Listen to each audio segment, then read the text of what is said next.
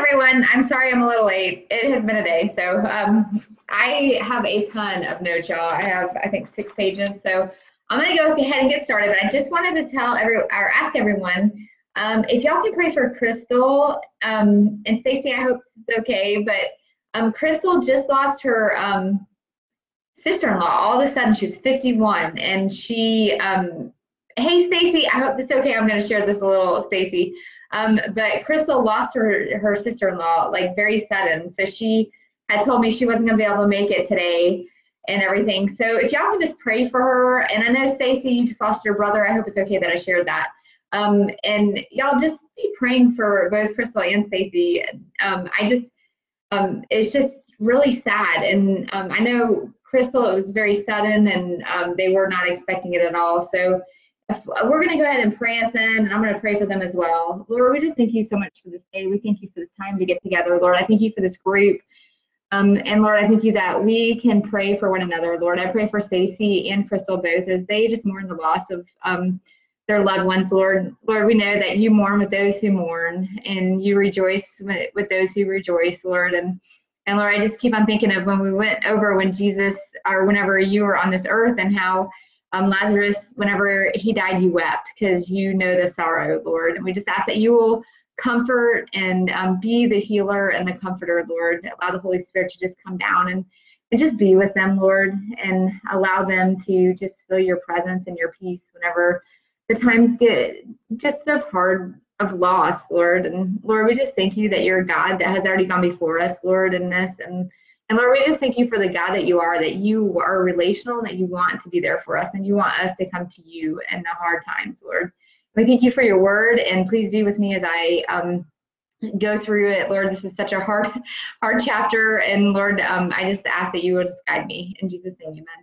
Okay, y'all, I'm so glad. Hey, Sandy. Hey, Stacy. So I'm glad y'all joined me. I'm going to tell y'all, this is crazy, but I have had some weird stuff going on with preparation for like this study. So I don't know what God is going to do in the midst of this. And I don't know if it's just spiritual warfare or what it is, but I actually did this lesson and I did not save it. I never save my lessons until I'm done. That way I know I'm done, and then I print it and then I save it. I've always done that for 19 chapters now of John, Ruth 4, and all the 4 Gospels. I've done it like that this whole time. Well, whenever I did it this time, I was almost done. I had to finish up. I was going to finish up this morning. I was finished up on Thursday morning to kind of go through, and it didn't save. So I had to review the whole study. So I don't know what happened there. And I was last night, whenever I went to go find it, I was kind of discouraged. I just told my husband, I was just really discouraged, but I was just like, you know what? God obviously has a plan. And so I just had to trust in him and trust to know that whatever I had in my last lesson, I had no idea if there was just something that y'all needed to hear in this. I was looking at it fresh because I did. And this was so cool because God is so good. Whenever I went back and redid this, I was just like, oh my goodness, I didn't see that before. So God is so good in everything, even in the midst of craziness. Stacy, the priest, read from John during my brother's service. Oh, isn't that crazy? Stacy, you are probably like, I can go tell you some stuff on John. And that's comforting too, isn't it, Stacy? Just knowing that God just had that set aside, that verse, the scripture set aside for you, just to show you he's real and he's in the midst. And I just think of like how we just did, I think it was a few chapters ago when we talked about death and everything. So it's so sad. But I do pray, and I have been praying definitely for you, Stacy, and I'll pray for Crystal as well continually. Okay, we're going to dive into John 19 because there's so much here, y'all. I'm going to hope I can stay in that 45-minute time frame. But if I don't, I'll just kind of continue next week. Okay, so verses 1 through 4. Then Pilate took Jesus and had him flogged. The soldiers also twisted together a crown of thorns, put it on his head, and threw a purple robe around him. And they repeatedly came to him and said, "Hail, King of the Jews," and were slapping his face. Pilate went outside again and said to them, "Look, I'm bringing him outside to you to let you know I find no grounds for charging him." Okay, so the flogging, or your version may say scourging, it's the same thing. Pilate gave the order, so Jesus was scourged according to Roman practice. The blows came from a whip. I don't know if y'all have ever seen this. Actually, I thought I had a picture of this, but I don't know if I did. I'll show it to you next week if I have a picture of this. I may actually have a picture of this when we're in Israel. But I'm going to show some Israel pictures, y'all. This is going to be crazy because I just can't wait to show you the pictures. But there is, so this is a whip. It was a leather strand, each having sharp pieces of bone and metals at the end. Okay. Can y'all imagine getting whipped? But he got whipped so much that it reduced the back to raw flesh, and it was not unusual for a criminal to die from a scourging even before crucifixion. So this is what they did to Jesus. Like, no, I can't begin to fathom. Like, I can't imagine this. I mean, Jesus was innocent, for one, and he was perfect, and he went through all of this. Now, remember, these were the people that were just praising him weeks ago, or I guess days ago, weeks ago for us, but days before that. These people were praising him, but then now they're saying crucify him. It is so crazy to me, and yet Jesus still did this. He still endured this for us, for love. So I thought it was fitting that today is Valentine's Day. And y'all, there's no greater love than this. Like, we get to see what perfect love is. Hey, Kim, I'm so glad you joined. Crystal, you're here. I just told everybody you may not be here. And we're definitely praying for you, Crystal, for sure.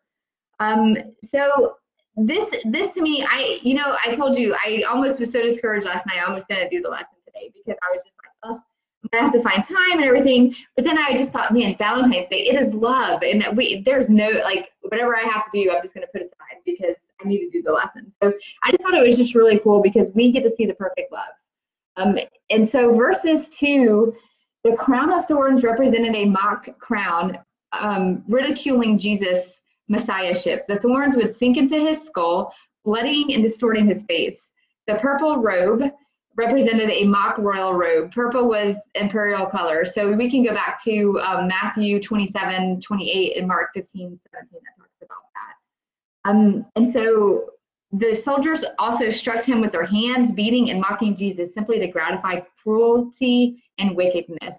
Y'all, this is it gives me chills. I had so many chills last night doing this because as much as sometimes I feel like, and tell me if this happens to y'all, but sometimes at Easter time, this is so bad, y'all, and I'm just so guilty of this. So I'm just gonna be real right now. Sometimes at Easter, I'm just like, okay, Jesus died on the cross and rose 3 days later. And it's just like, we've just grown accustomed. Like, I've been a Christian for 20 years now, almost 21 years. My oldest is about to turn 21. That's how I know. And so sometimes it's like, I don't appreciate it because as a Christian for this long, it's just like, yeah, we know Jesus died on the cross, but it's like, let it ponder and sit in your heart what he has gone through. And, y'all, this is just like, it gives me chills to think that they were mocking Jesus. Like, it angers me because I have a sense of justice in me that I just always feel like there has to be justice done. And it angers me, but yet Jesus still chose at any moment, y'all, we're going to see this all throughout this chapter. At any moment, he could have sent down the angels and he could have destroyed everybody. But yet he chose to do this for the love. Like, so don't ever question God's love. Don't ever question God's love for you, because if you get anything from this lesson, especially on Valentine's Day, like, how fitting, God loves you. Like, this is so cool. And so verse 4, it has been suggested that Pilate wanted to help Jesus, hoping that the mob would be satisfied with the scourging.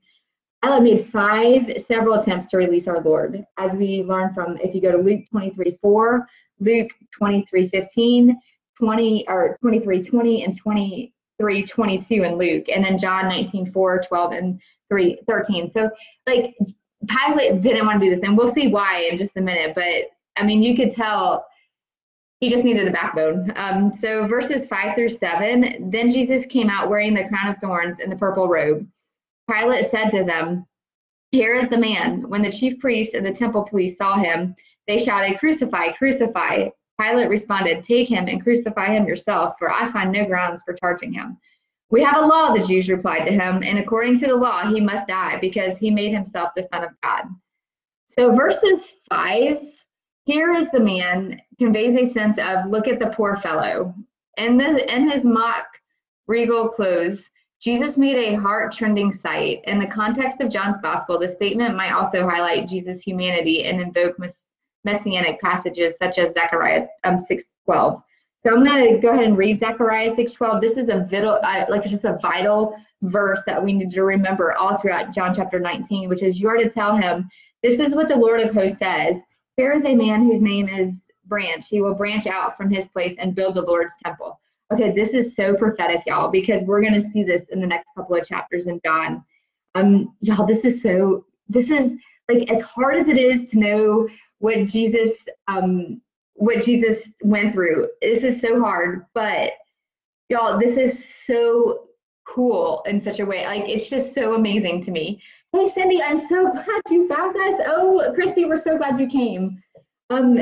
So verses 7, if you go on 19 verse 7, the Jews' comment may refer to Leviticus 24:16, which says, whoever blasphemes the name of Yahweh is to be put to death.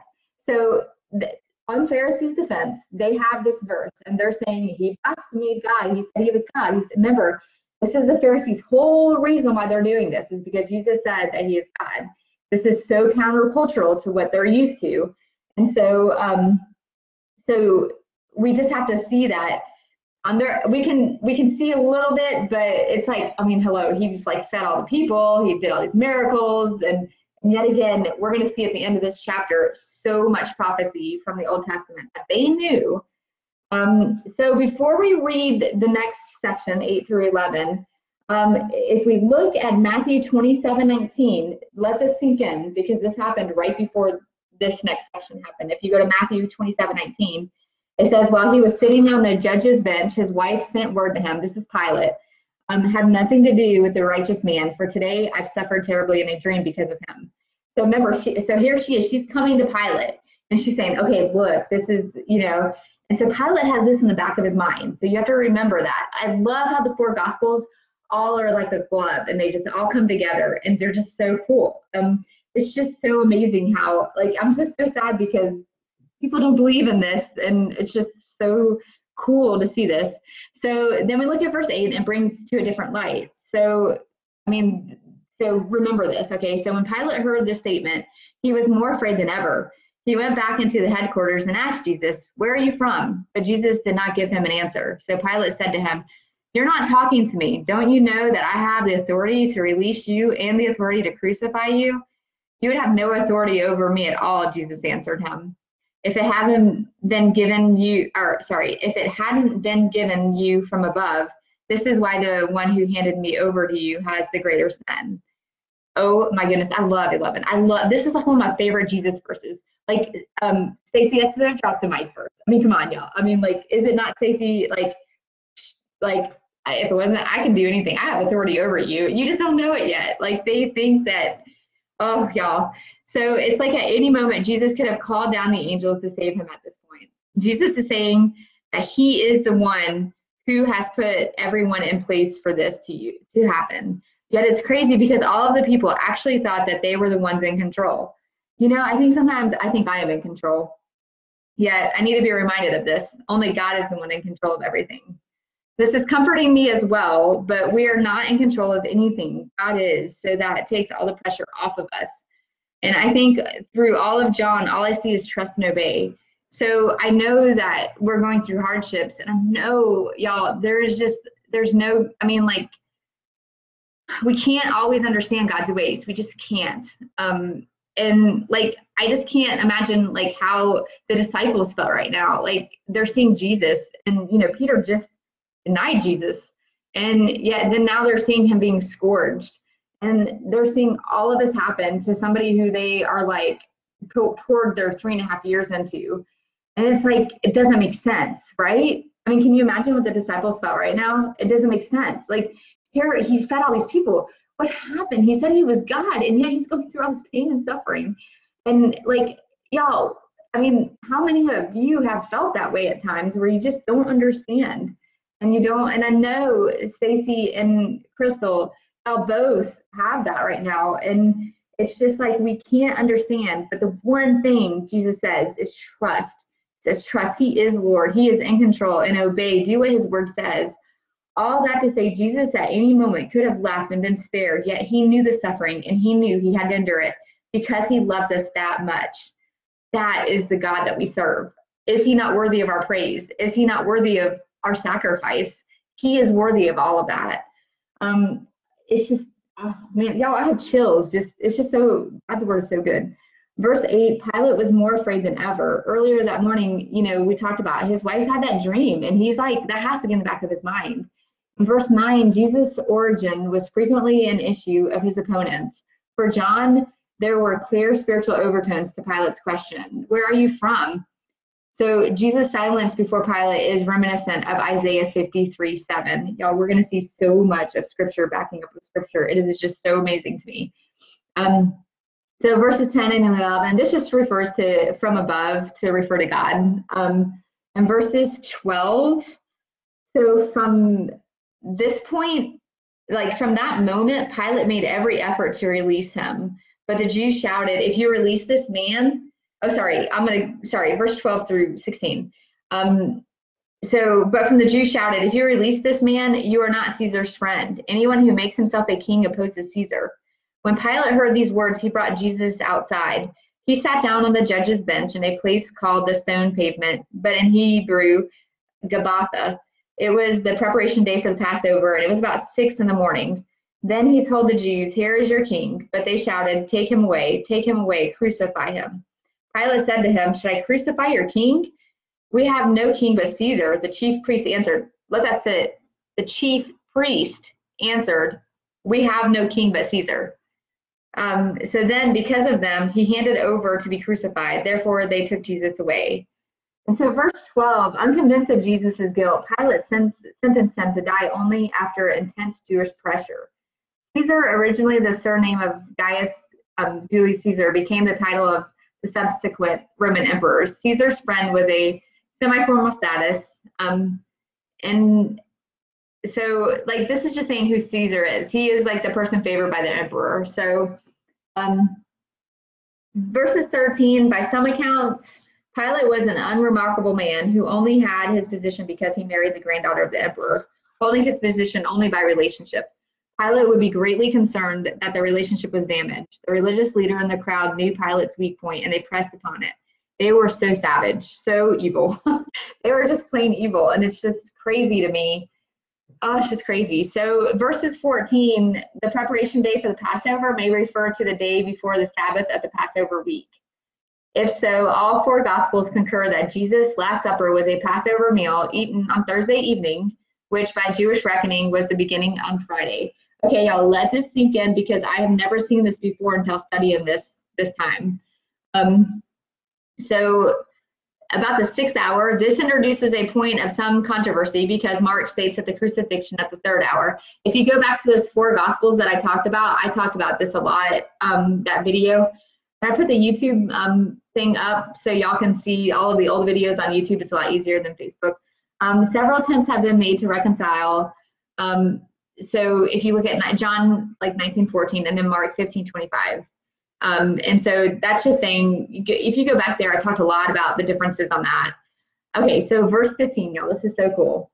By professing to acknowledge Caesar alone as their king, the Jewish leaders betrayed their national heritage and denied their own messianic expectations based on the promise of Scripture. Okay, let this sink in. Do you see this? This is them allowing hate to rule over them so much that they betrayed God. They were priests. They were Pharisees, y'all. Let this sink in. This is such a sad thing to me, and it's horrible. And sadly, I see it in people now. Do you know people like this? And I mean, even at times, do you have such a hate for somebody at times? I know I have in the past, especially. I feel like God really has, I want to hope, God has worked in my heart. And I think Jesus Jail, I've talked about Jesus Jail a lot. I think that's helped me a lot with that. But you see people, and I mean, think of Esther, Haman, and Mordecai, and the hate. Do you see that? That is how Satan kind of puts that seed in, and he allows that hate so much that through that hate, we let people, it is just sad to me how just hating because of one thing, hate should not happen. But if it does, we shouldn't let it resonate in our hearts and our mind. We need to repent of it and turn from that and ask God to check our hearts. But see, the Pharisees, they denied God. That's how much they hated Jesus. This is so crazy. I've never noticed this before. I've never noticed that they denied God. No one is worth denying God for. No one. And so they so here they are, it's just crazy. They are the victim and God allowed it to happen. I hate that. Like, I just hate that. Like, I hate that. That's how people are. Like, I see that in my notes. I have that. So like people, and then also think of like, they are victims. So whenever something bad happens, you know, you hear of things like they're the victim and God allowed it to happen. So I hate the hurt and the evils of this world.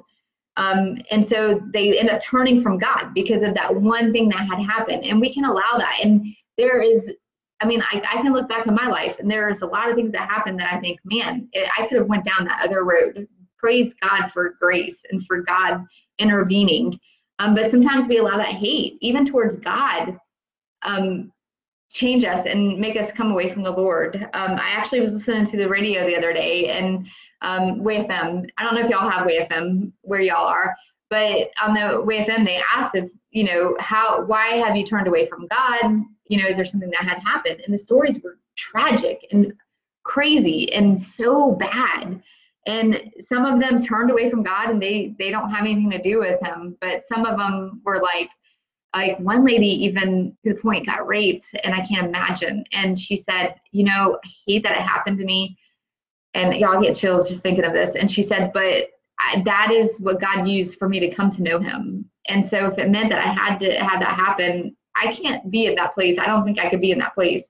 But there is a part where we can go through something and we can say, I will turn away from God. But then we can go through something and we can say, but God never left me nor forsake me. And he hates it too. And I think that's the one thing that we need to see is that Jesus wept and that those things hurt him as well. And even this time right here where he's going through scourging and everything, those were pain. Even though he was God, those still hurt. That was still painful. But yet he did it because he loves us. And so what he wants is for us to come to him and release those hurts to him. But you see, I think pride ruled over the Pharisees, and I think they were so powerful in a way, like unstoppable. And I'm sure when Jesus was on the cross, they felt that pride was like, oh, look I did that.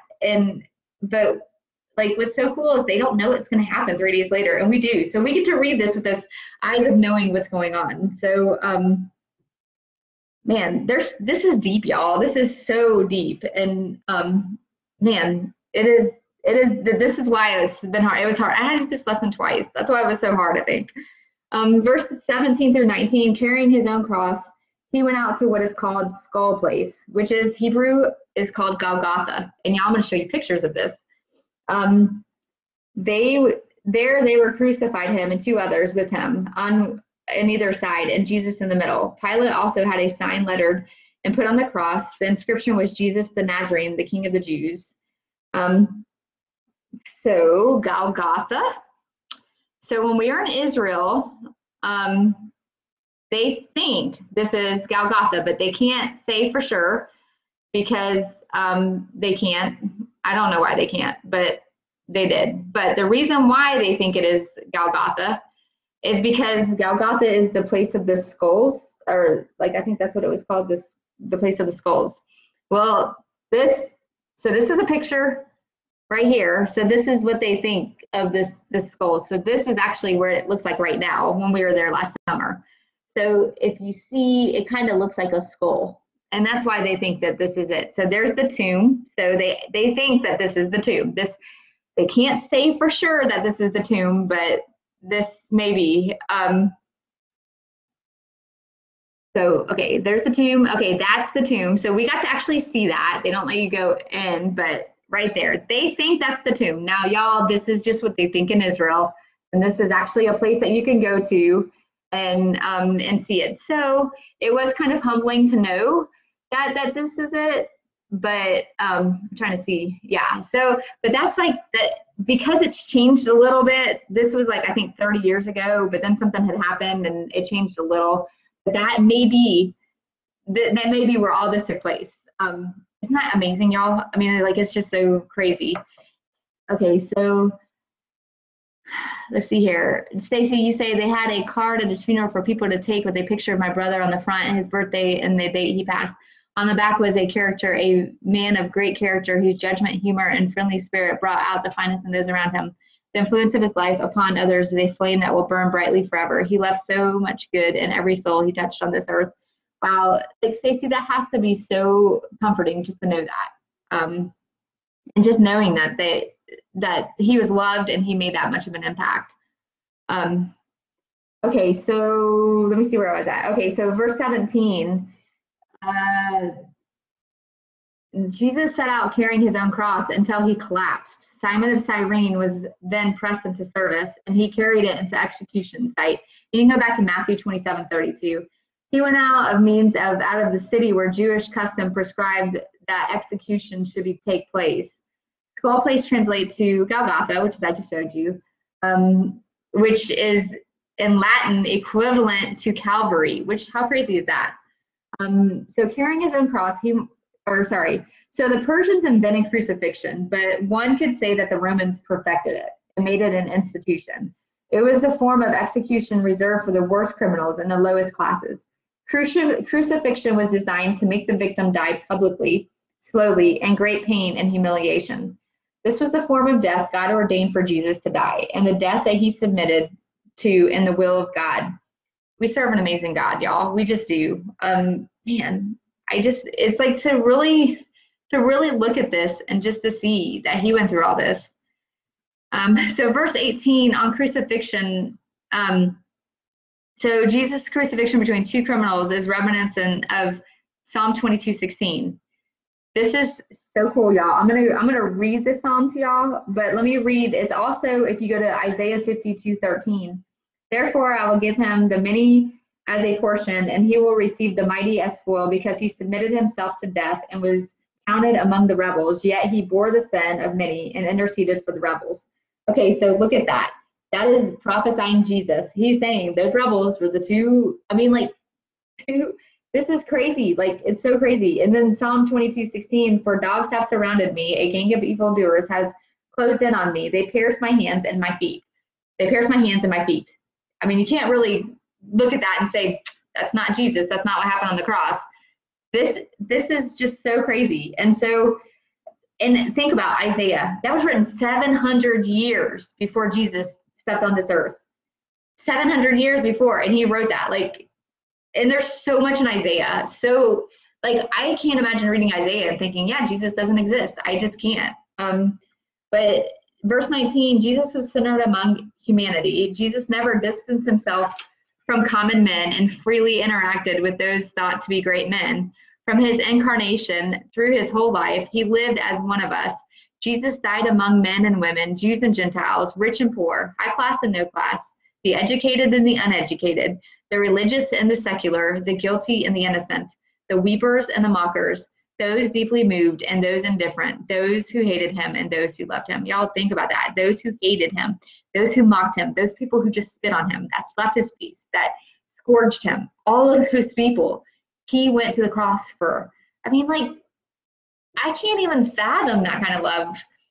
And yet he did. I mean, oh, it's just so amazing. So verse 20 through 24, many of the Jews read this sign because the place where Jesus was crucified was near the city, and it was written in Hebrew, Latin, and Greek. Okay, just remember that. So the chief priests of the Jews said to Pilate, don't write the King of the Jews, but he said, I am the King of the Jews. Pilate replied, what I have written, I have written. When the soldiers crucified Jesus, they took his clothes and divided them into the 4 parts, a part for each soldier. They also took the tunic, which was seamless, woven in one piece from the top. So they said to one another, let's not tear it, but cast lots for it to see who gets it. They did this to fulfill the scripture that says, they divided my clothes among themselves, and they cast lots for my clothing. And this is what the soldiers did. This is so cool.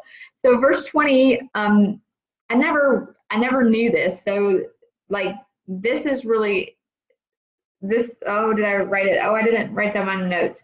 So I wish I would have written it down. I bet I do. I bet I have some notes on that later in the thing. I probably copied and pasted it, like, from that. So 21, finally, Pilate is going to stand up for Jesus, like, but you can't get mad at him because this had to happen. That's what I kept on telling myself while I was reading this.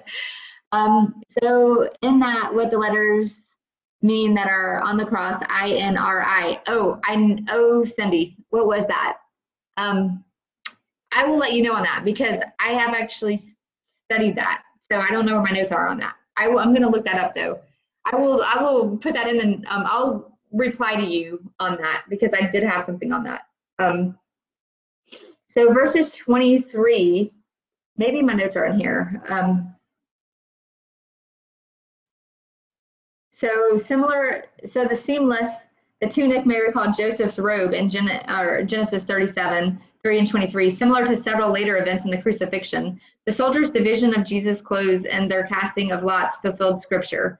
And that's Psalm 22:18. On the other fulfillment quotations, we can go back to John 12, which we talked about that. So verse 24, I'm sorry, I'm just skipping ahead because I'm excited. Verse 23, okay, so scripture prophesying Jesus' death. This shows that Jesus came all the way down the ladder to accomplish our salvation. He let go of everything, even his last bit of clothing, became completely poor for us, that we could become completely rich in him. 2 Corinthians 8:9 says it like this: for you know the grace of our Lord Jesus Christ, that though he was rich, yet for your sakes he became poor, that you through his poverty might become rich. Isn't that awesome, y'all? This is scripture backing up with scripture, and I love this. I absolutely love this because Jesus, he can relate to anybody. This is just saying there is no one that he cannot relate to. So verses 24, Psalm 22, a lament psalm ascribed to David, is the most frequently quoted psalm in the New Testament. There's some Bible trivia for you. This is the first of several references to Jesus as the righteous sufferer in keeping with the experience of the psalmist. The soldiers did not want to tear Jesus' tunic because it was woven of one cloth. John may have purposely shaped his account of Jesus' crucifixion in a way that highlighted the parallels and fulfillment between the experiences of David and Jesus. For instance, Psalm 22:15 through 18 mentions the sufferer's thirst, his pierced hands and feet in verse 16, and the preservation of all his bones. So we're going to read Psalm 22 because I just think it's just so vital for this. I mean, we can't not read it because like this is what's so cool about like the Old Testament and the New Testament. Like David wrote this, y'all, so many years before this. And listen to this. I mean, just think of the cross whenever you hear this. We actually went to like this thing called with Leonard Sweet, and he like took this and he just dissected it to the cross, and it was amazing. But just listen to this. My God, why have you forsaken me?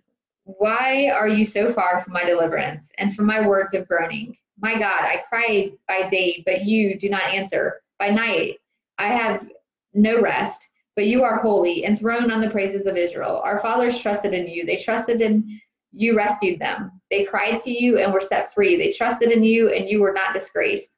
But I am a worm and not a man, scorned by men and despised by people. Everyone who sees me mocks me. They sneer and shake their heads. He relies on the Lord. Let him rescue him. Let the Lord deliver him, since he takes pleasure in him. Remember, the Pharisees has been saying that to Jesus all throughout. Like, I mean, this is so prophetic. You took me from the womb, making me secure. While at my mother's breast, I was given over to you at birth. You have been my God from my mother's womb. Do not be far from me, because distress is near, and there is no one to help.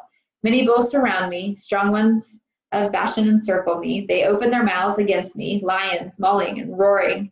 I am poured out like water, and my bones are disjointed. My heart is like wax melting within me. My strength is dried up like baked clay. My tongue sticks to the roof of my mouth. You put into the dust of death, for dogs have surrounded me. A gang of evildoers have closed in on me. They pierce my hands and my feet. I can count all my bones. People look and stare at me. They divided my garments among themselves, and they cast lots for my clothing. But you, Lord, don't be far away from my strength, and come quickly to help me. Deliver my life from the sword, my only life from the power of these dogs. Save me from the mouth of the lion. You rescued me from the horns of the wild oxen. I will proclaim your name to my brothers. I will praise you in the congregation. You who fear Yahweh, praise him. All the descendants of Jacob honor him. All you descendants of Israel, revere him. Remember that as well. For he has not despised or detested the torment of his affliction. He did not hide his face from him, but listened when he cried to him for help. I will give praise in the great congregation because of you. I will fulfill my vows before those who fear you. The humble will eat and will be satisfied. Those who seek the Lord will praise him. May the hearts live forever. All the ends of the earth will remember and turn to the Lord. All the families of the nations will bow down before you. For kingship belongs to the Lord. He rules over the nations. Who prosper on earth and will eat and bow down. All those who go down to the dust will kneel before him. Even the one who cannot preserve his life. Their descendants will serve him. The next generation will be told about the Lord. They will come and tell people yet to be born about this righteousness that he has done. Oh my goodness, y'all. Could that be more prophetic? I mean, look at that. That is amazing to me, how prophetic that is. I don't know. To me, that is just like the coolest. So verses 25 through 27, standing by the cross on Jesus were his mother's sister, Mary, the wife of Clopas, and Mary Magdalene. When Jesus saw his mother and his disciples, he loved standing there. He said to his mother, Woman, here's your son. Then he said to the disciples, here's your mother. And from that hour, the disciple took her into his home. So verses 26 through 27, this is just kind of Jesus going in with Deuteronomy 5:16 and Exodus 20:12. Jesus made provision for his mother, who was almost certainly widowed and probably in her early 50s, with little or no personal income So, like, to me, I always wondered where James is in this. I don't know. But James, obviously, he may not be old enough. I don't know. Christy, you say, I think it means Jesus of Nazareth, King of the Jews. The letter is interchangeable with the letter J. Okay. So there you go, Cindy. Like, thank you, Christy. Like, awesome. So verses 28 through 30. After this, when Jesus knew that everything was now accomplished, that the scripture might be fulfilled, he said, I'm thirsty. A jar full of sour wine was sitting there. So they fixed a sponge full of sour wine on hyssop and held it up into his mouth. When Jesus had received the sour wine, he said, it is finished. Then bowing his head, he gave up his spirit. So verses 28 through 29, the reference of scripture being fulfilled builds on the verse 24, most likely an allusion to Psalm 69:21, they gave me vinegar to drink. Soldiers and laborers use sour wine to quench their thirst. It is different from the wine mixed with myrrh. Jesus refused on the way to the cross. So Jesus refused that, but here it's hyssop was a plant classifying in 1 Kings 4:33. So it's just, again, like, it's just scripture, like, being prophetic. Like, these little details were all prophesied, which is so crazy. I mean, God is in the details. He is in all the details, y'all. Don't think that there's something that he's not in detail of. And, okay, the very mention of hyssop would take the thoughts of any Jew back to the saving blood of the Passover lamb. So that's what's so cool about verse 29. That goes back to the Passover lamb. And all the Pharisees and the Sadducees, they knew this, which is crazy.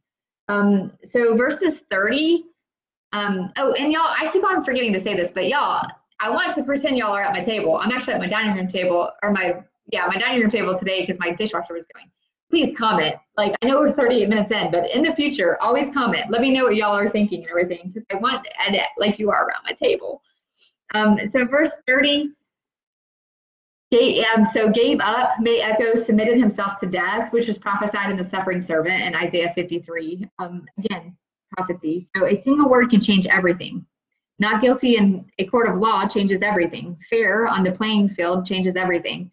When a woman says yes to a marriage proposal, it changes everything. Goodbye can change everything. Yet there has never been a single word said that has impacted history than what Jesus said in John 19:30. And so, oh my goodness. So let's just read that again. It is finished. Y'all, just like let that sink in. That is one of the most important things that we need to know as Christians. So cool. So verses 31 through 37, I have like 6 minutes. I go through this. Since it was preparation day, the Jews did not want the bodies to remain on the cross on the Sabbath, for the Sabbath was a special day. They requested the Pilate have the men's legs broken and their bodies be taken away. So the soldiers came and broke the legs of the first man and of the other one who had been crucified with him. When they came to Jesus, they did not break his legs, since they saw that he was already dead. But one of the soldiers pierced his side with a spear, and at once blood and water came out.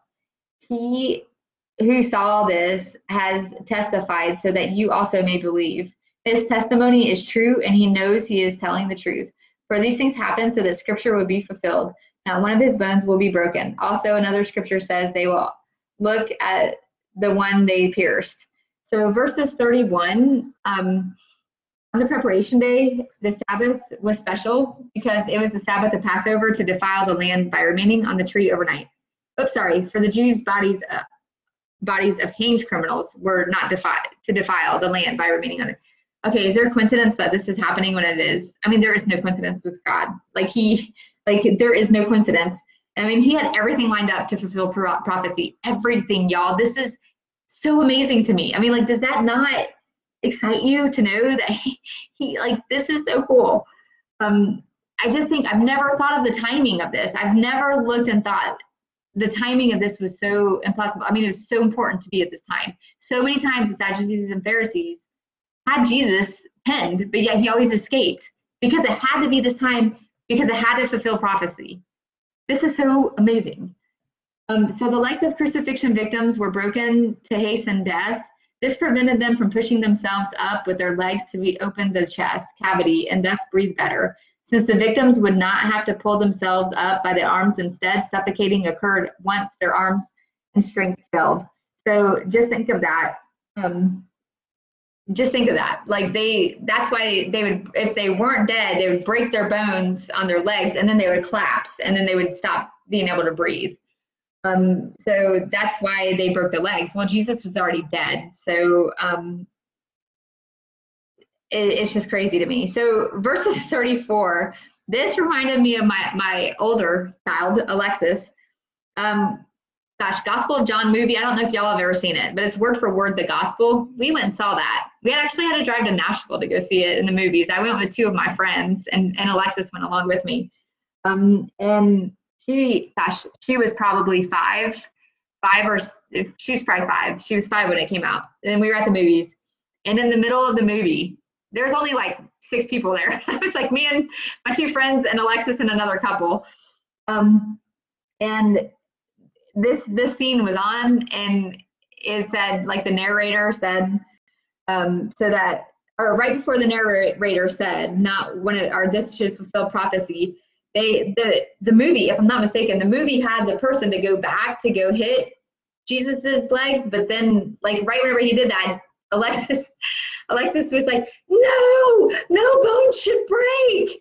And I just looked at her and I was like, how did she know that? Like, she might actually listen to our little devotional times. So it was just really cool. And I always think of her whenever I see this scripture, because my little 5-year-old daughter, gets up and she's like, no, it says no bone should break. And then right after she said that, the narrator of the movie said not to verses 36. So that was just really, it always reminds me of her and that and her little self. Now she's going to be 21, which is sad. So verse 36, after verses 24 and 28 through 29, this is the third scriptural proof that shows that Jesus' death fulfilled scripture. And you can go back to Exodus 12:46 and Psalm 34:20. Y'all, do you see all this scripture? I mean, do you see all of this Old Testament scripture? Jesus escaped having his legs broken since he died so quickly, and the spear did not damage any of his bones. And so verses 37, I'm going to go ahead and end with this, and then we'll just start with 38 next week, because it is almost 45 minutes and I need to go pick my little one up. And actually, yeah, let me do that. And that way we can just finish it next week. So verses 37, the Roman soldiers again fulfilled prophecy without knowing it. They will look at me whom they pierced. And that's Zechariah 12:10. And it's also cited in Revelation 1:7. Y'all think of that. Like, they were fulfilling scripture. Everything that they did, they thought they had all this power, but yet they didn't. Like, this just shows how we should not be prideful. Like, this just shows that we aren't in control. This should show how we should just trust in God, that he has everything set and lined up, because he is a good father, and he has purpose to everything. And so, okay, I'm going to go ahead and end with that so I can pray us out. But y'all, thank you for joining. Like, this, I'm telling you, this chapter it's just a hard chapter. It was just hard. So I just appreciate y'all so much for joining. I would love some interaction next week. I haven't read ahead, but going to be a good one. Oh, it's the empty tomb. This is like the excitement of our faith. So let me go ahead and pray us out. I hope y'all have a fabulous Valentine's Day. I'll just know and remember, like, Jesus's love is the perfect love. We can't have the expectations of our spouse, of our kids, of our parents, or of anyone to fulfill that love in us. It has to be from the Lord. And I know that's hard sometimes, because sometimes he may seem silent, but he's not. And I think that's why, you go back and you read this chapter, he's not silent. He did this for you. He loves you. And so if you ever doubt his love, go back to chapter 19. Just remember his love.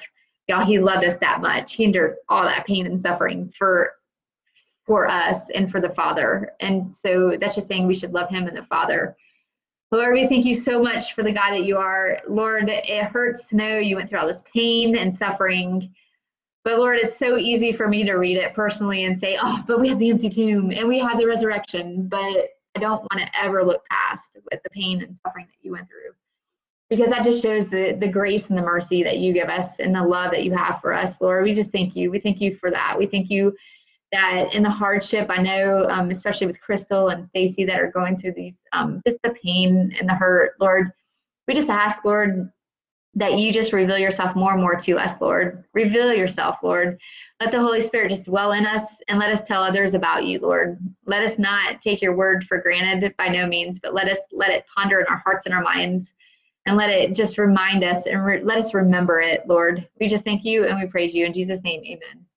Y'all have a fabulous, fabulous day, and I will see you next week. Oh, y'all are so welcome. I do appreciate y'all. Like this group, y'all do not know how special y'all are to my heart. So I thank y'all so much for joining. Have a great week.